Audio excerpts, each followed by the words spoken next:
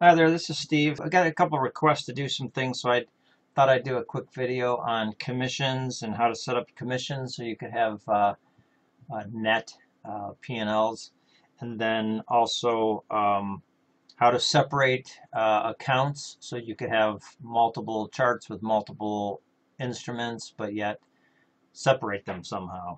And I'll show you how to remove it too. And then the last but not least, I'll also show you an ATM strategy tracking method that you could use for filtering, and I'll just do a quick tutorial on that, hopefully keeping this down to 10 minutes. First and foremost, a lot of requests on commissions, so I want to show you this one. When you go to Tools, go to Commissions, and Ninja has defaulted their, depending on what you have, already in here.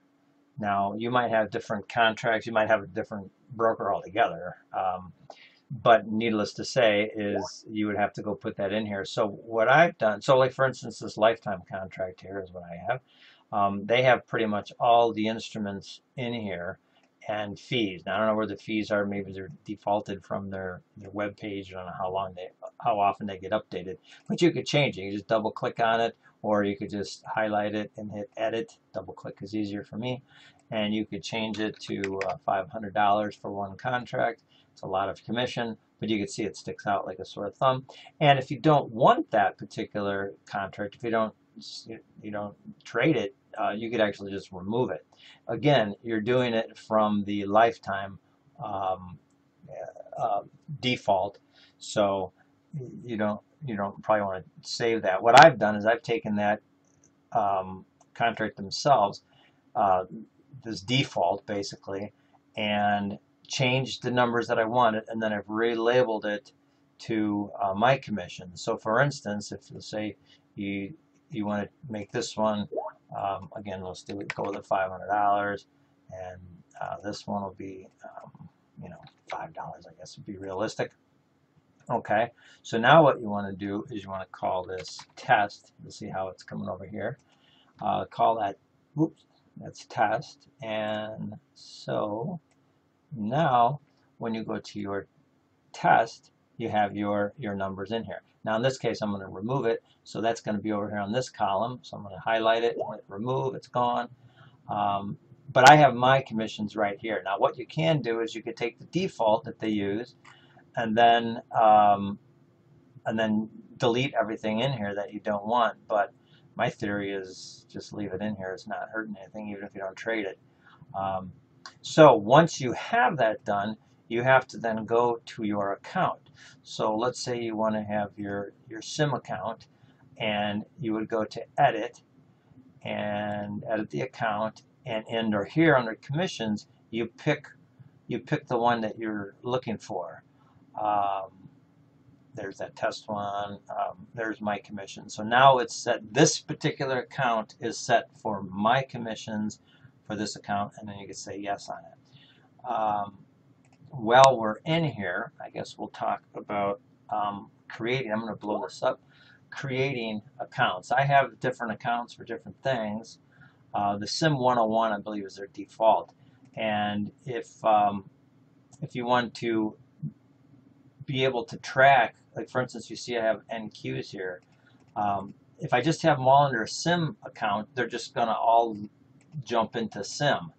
And then it's kind of hard to, how do you know which, was it the 3-minute that triggered, or was it, was it the 15-minute that made you get into that one, whatever it is, and you go back to it later at the end of the day, you're not able to figure it out. So there's two ways to do that. One, easiest way to do it is just go ahead and go right click and add simulated account. It's going to default to account 1, so you can change that to DX if you're trading that, and you can call it 10-minute chart. And then here's where you would add your commissions if you want your commissions in there, and go from there and say, and you have to disconnect and connect for it to take an effect, but you could at least stick it on your chart. But for it to calculate, I think you need to do it now. We're at DX right here. So, let's say one other thing. Let's go ahead and edit. Let's say you didn't want that much initial money. Let's say you wanted only $5,000 for your SIM account. You could change it there too. Why didn't that take effect? It should have. I think I might have to refresh or something, but I'm not going to worry about that because it will work. In any event, if you want to remove it, you would just right click and say remove account. Now, of course, I'm connected to a simulated data feed, so it's not going to let me have to disconnect all accounts to get rid of it. But then when you, like for instance, let's change this one to, where's that one I just set up, DAX, right here. So let's put on an order here, and here's the sim account. Let's put on an order here.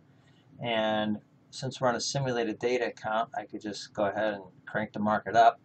And actually, that's under your plugin, your connections, and it's simulated data feed. If you don't know how to do that, it's kind of simple, but I do have a tutorial video on that. Somebody asked me to do that a while ago. So let's just, I'll pause it just to make this crank up here and show a little bit of money. Okay, I went short on this one, and then I pushed the market up, so this one's going to show negative. This one should show positive. You see here my sim account, which is this chart here, showing it, but that DAX account, because I didn't disconnect and reconnect, so I'm going to do that right now. I'll pause. Okay, I just disconnected and reconnected, and so now that particular one shows up. So I will just close those out. So now you could at a glance, see for the day where that is. Now, keep in mind one little caveat, though. At the market's close, and my time central is 3:15, these will zero out. Your balance will stay here, so you can probably do the math, yourself with the calculator, but these numbers will zero out, and so you must take a picture, use your phone, whatever it takes to take these numbers down. Otherwise, you'll come back later on after dinner thinking you're going to log it, and they're going to be zeroed. So that's that one, and I'm going to leave this DAX one on only because I don't want to shut it off and turn it back on again. So I'll remove it after the fact. So the other way to do it is to creating. If you go to trade performance, so it's under the new window, trade performance, which is actually right here. I'll blow it up. And I can open it here, my filters. This is what we, hold on, where's that? Hold on. Okay, so here's our two accounts. So just by using your filter, you might have to drag this down a little bit. We'll just unplug that and only select the sim account. I forget what that was. That was the NQ. So we wouldn't even want to affect that if we take that one off because it was the MNQ. So there's our number there. And over here, if we look at the DAX, you're not going to have any MQ. You have to open up the DAX. Oh. Hold on a second. Where is it? Oh yeah, it was an N. Yeah, it was an MQ too. Yeah, oh, GC, I'm sorry. This one. So it was that one right there. So that's a way to do it that way. But let's say you did not have these accounts, or maybe you have a real account that you're trading live, and you still want a way to separate these. Well, you could do that with the templates. And the way to do that is ATM strategy right here. You could just make a custom one, which you probably have ATM strategy set up anyway. I'll just make a simple one contract, stop loss of 10. I'll do this quickly, and you can do it whatever you want. And we're going to save this template as this is a test template. Okay, and now we're it's already dumped in there, but you can go select it. But it did it automatically. It's right there. Okay, so now when I say buy, let's get that stop out of the way, just so we can control the market, so we don't have to worry about that. We'll just make it go up. Okay. Okay, it just hit the target. So I'm going to come over here to this one again. So we're still on that account because we're dealing with that one particular chart. but sorry about that. You could see how now we're up to $55. But that was the two trades. We had $46 on one, and now this last one was like 10 bucks. So we're dealing with this one, but how do you find it out? So now here, that very first one, we had no template on. And on this last one, we used this template.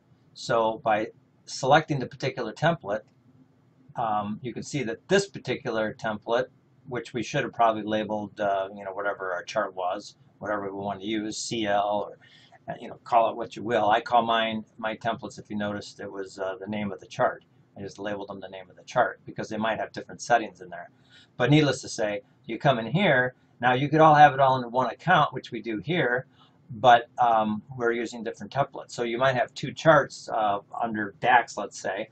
One's a 3-minute, one's a 10-minute or something. So you would make two separate templates out called DAX 10-minute and DAX, a 3-minute. And then therefore, if you want them all, you just select all templates and you'll get your grand total.